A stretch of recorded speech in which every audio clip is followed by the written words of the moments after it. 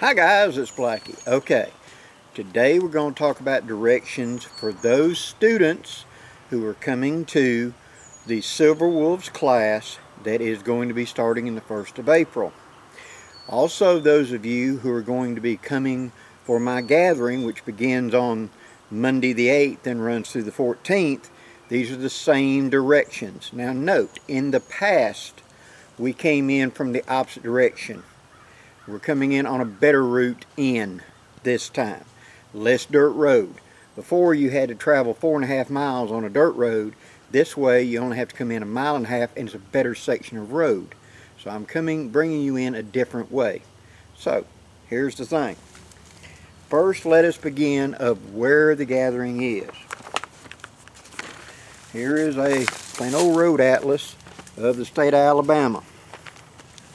On the bottom of the map of the state of Alabama, this being Florida, this being one side of Alabama, this be the other, almost in the middle, right here, right along the Florida border, that's what we're looking for. And there's this big section right here called Conecuh National Forest. It will be on the right-hand side of that is where we're going, which is Geneva State Forest. Now, the town that you are looking for, okay?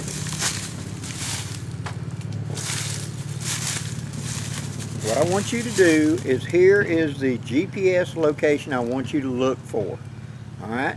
I want you to put in for Opp, Alabama. That is O-P-P,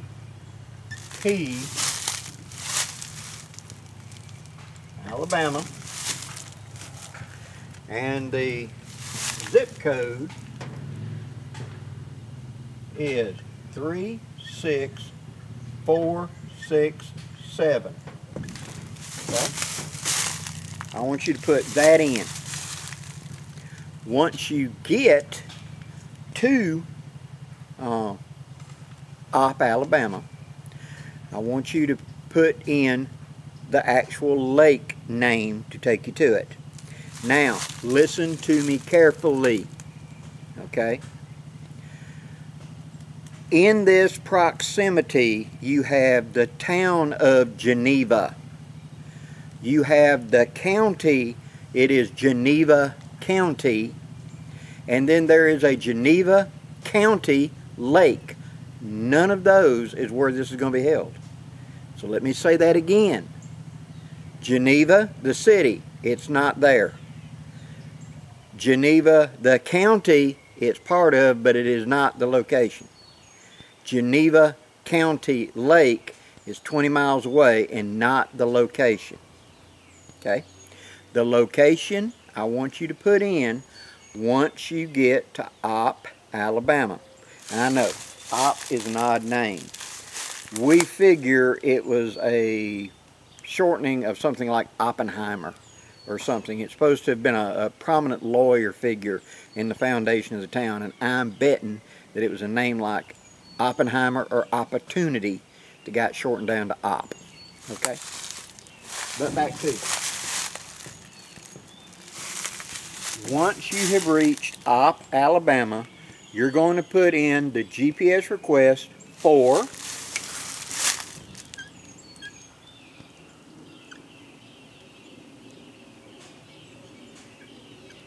Geneva State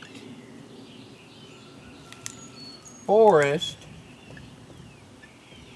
Lake.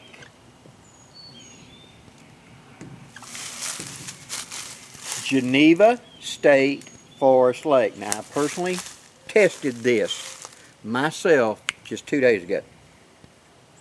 Once you're in, anywhere in Opp, Alabama, you will put in the command to take me to Geneva State Forest Lake. And it will accept it and it will take you there, because we've had enough people come to my gatherings that have all GPS'd it, that now GPS knows exactly where you're asking for. In the past it didn't, it took you somewhere else. So now we've got it where it does dial you in. Okay? Here is the rough route that you will follow. Okay? You will be coming off of US Highway 331 / US Highway 84. Those two are together, and you're going to turn off onto Alabama State Highway 52. State Highway 52. You're going to run down about 7 miles, 6.5, something like 7 miles. And you're going to come to a small town called Kinston, Kinston, Alabama. Kinston, Alabama. If you put your GPS for that instead of op, it may not bring you to Kinston. There may be another Kinston, Alabama. I live right next to a town called Enterprise, Alabama, which is a pretty large city of 40,000, 45,000, something like that. And yet I understand there's another Enterprise on the opposite end of the state, way up in the mountains, that has a population of 1,800. So names matter. Op will get you to the right location. And then you will be getting on to Highway 52. GPS will take you. When you get to Kinston, Alabama, you're going to come to a place and you're going to turn onto a small 2-lane county road. This, you'll know you're at the right place because where you're turning off of Highway 52, there's a caution light. You know, those lights out on the, it is not a stoplight, but it's a yellow blinking caution light. And you're going to turn into between, you know, houses on the other side and go through a small little community, you know. And then that's going to become a farm road. You're going to go roughly 4 miles. Roughly 4 miles. I think it's 4.3, 4.4, something like that, but 4-something miles. Okay? GPS knows exactly where to do. Then it's going to tell you to turn. Now, this could visually confuse you, so I ran the route and I videotaped it. So let me tell you first, and then I'm going to show you in video. You're coming down that small county road. Watch your speed because there's a lot of hairpin turns on that road and it's flat. There is no banking to it. So it's just a small farming road. So watch your speed in there, okay? When it comes up, it's going to tell you in a 1/4 mile or whatever, you're going to turn left. What you're going to see is this small community church out in the middle of nowhere. And it's going to look like you're turning into the parking lot of that church. Okay? You are. But what it is you turn in the parking lot and the back of the parking lot becomes the dirt road. So you're going to go through that parking lot. Now let me show you the video of me coming up to this turn and making the turn. Here is that video. Okay guys, here's the church. This is Bethel Church. This is where you're going to turn left. Now if you notice, right there's a sign that says Geneva State Forest Wildlife Management Area. You're going to turn and it'll say the continue on Bethel Road for 2 miles. You're now 2 miles from the lake. This is the church, and this is where it makes the transition to the dirt road. Just follow the road and I'll show you the next turn in just a moment. Okay, you see how it goes and it proceeds on. You're going to keep going down that road for maybe 3/4 of a mile or something like that, and then the road is going to Y. Your GPS is going to tell you to turn left. Now, you're in the Y, you're going to see the back of a stop sign. Plainly obvious, like right in the middle of the road, can't miss it.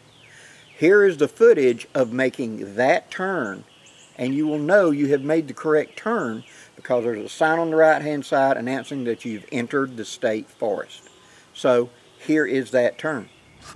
Okay guys, you're coming down this road, make no turns on this dirt road till you get to this point. Now the GPS is going to tell you to take the left. That is correct. But you see there's a stop sign right here. And then when you turn onto this, you're going to see this continue on brown Forest Area sign. Road for 3/4 of a mile. You're 3/4 of a mile away from the lake right here. You got this sign right here that says Geneva State Forest Management Area. You're on the correct road. You're only 3/4 of a mile away from the lake. And what it is, you're going to follow this along and it's going to drop down a hill. At the bottom of that hill, there's going to be a small sign on the right hand side. You see this is a very well maintained dirt road. Very flat, all vehicles can come in and out this way. It'll be easy. Just watch your speed coming in. You know, don't play Dukes of Hazzard, and you'll be fine.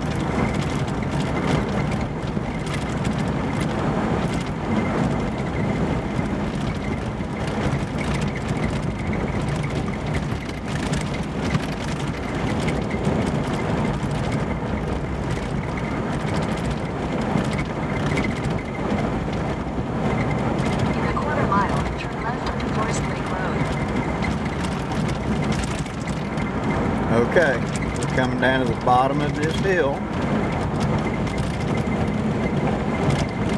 And this is the visual that you're looking for, okay? Just popped around the corner. There is a sign on the right side of the road, right here. Take the next left onto Forest Lake Road. That says Geneva State Forest Lake, and that white mailbox right there. You turn and go up this dirt road right here. You're almost there. Now you're simply going to follow this to the Continue on Forest Lake Road for half a mile. You're a half a mile away. You follow this road up. It's going to go around an agricultural field and turn down, and you'll see the lake. And okay, once you make that turn, you're in the home stretch. You'll make that turn here. It will go up and it will curve around this large agricultural field right here. At the end of that road, it's going to, you're going to see it goes south, and it kind of drifts into another private thing and another road like this. Right here, you're going to see a thing announcing that you're at the lake, and this is the honor box where you pull out to get your permit. Okay, you can clearly see when you're here, this road turns and here's the lake. So you're up on the hill looking at the lake. You're there. If you miss, you go into this guy's property, it's a dead end. You're going to turn around. But so you follow that road around the agricultural property and you're going to turn straight down. It's one of those things that when you see it, you can't miss it. You know what I mean? It'll make perfect sense. Now, let's talk about that honor box. Camping at the State Forest Lake is a $2 per day per person. If you're over the age of 60, it's $1 per day. Okay? That drop box up there has these little envelopes, and when you, the students coming to the class, I will give you one, let you put the money in there, and we'll go drop it off in the box up there. You will then keep the permit on you. The game warden does show up fairly regularly down here at the lake and asks to see your permit. If you don't have your permit, you got to pay a fine. I'm trying to avoid everybody paying a fine. See? So keep that little piece of paper. So if you're going to be at the Silver Wolves class and you're over 60, it's going to be a grand total of $3, which is Friday, Saturday, Sunday. That's it. If you're going to stay for the rest of camping, you can add in. You can make one payment, and on the little thing, and it'll be obvious, you just circle. We'll handle that when you get to the lake. Okay? I'll go ahead and get some of those envelopes and have them. So when you come in, check in with me, we'll do it, and we'll go put it in to make sure everybody is legit. That's the only thing. That's not me doing it, that's the state. That's their fee for the lake. Okay? To camp out or whatever. So, let me recap. Okay, your first GPS is to Opp, Alabama. Once you're in Opp, you will then put in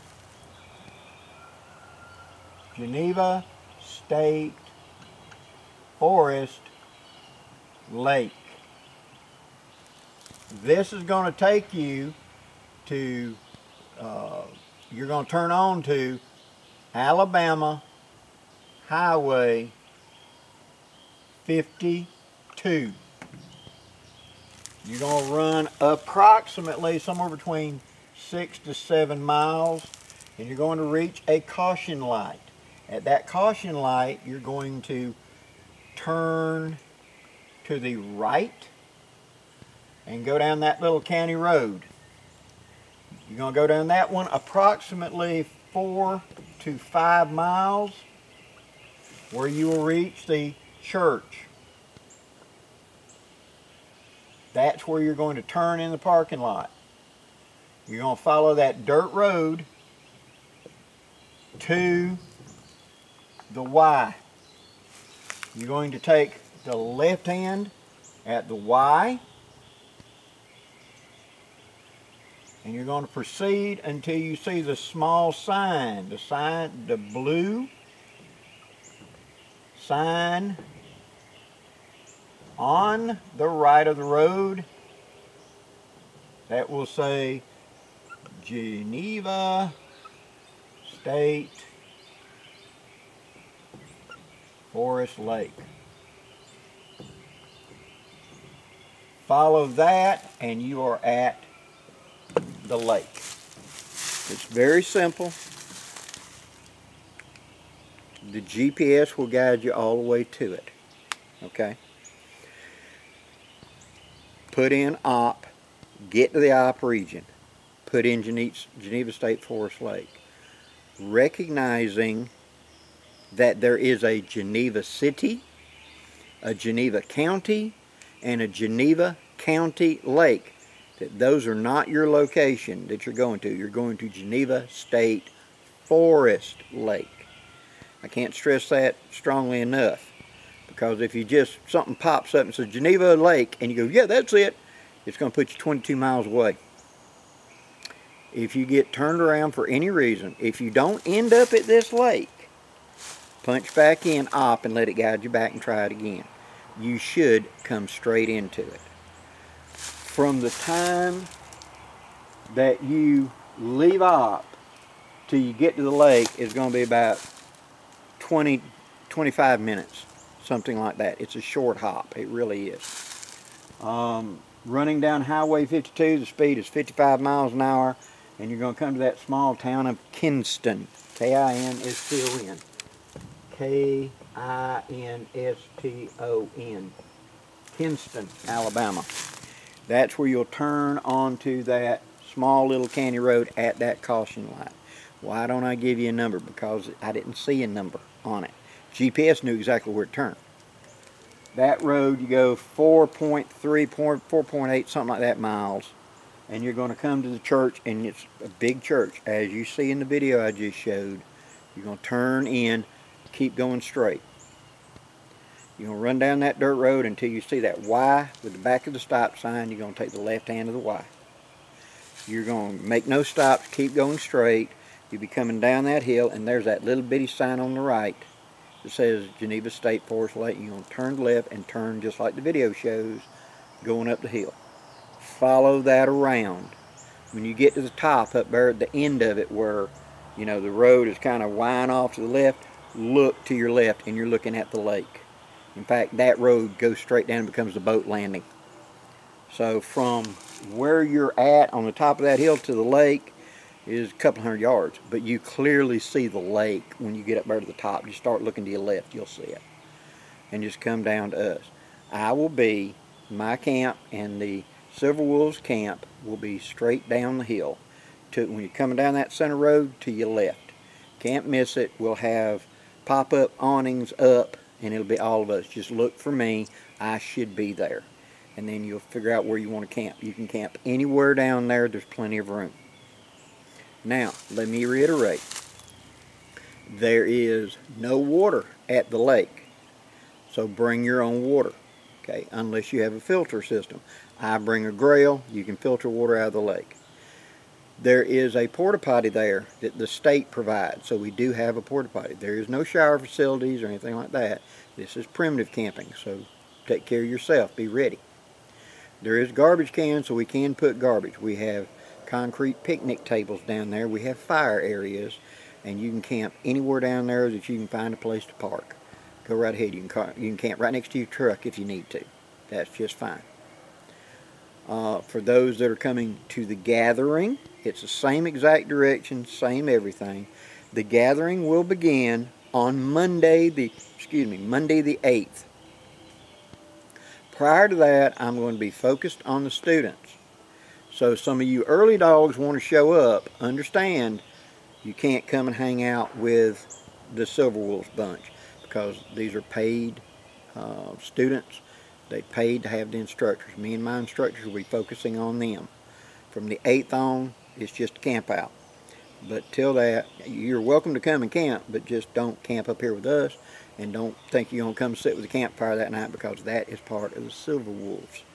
Because campfire discussion on Friday night is the beginning of our classes, and we will be talking about specific topics and stuff like that to deal with the Silver Wolves. I hope to see everybody there. This is going to be pretty eventful and should be a lot of fun.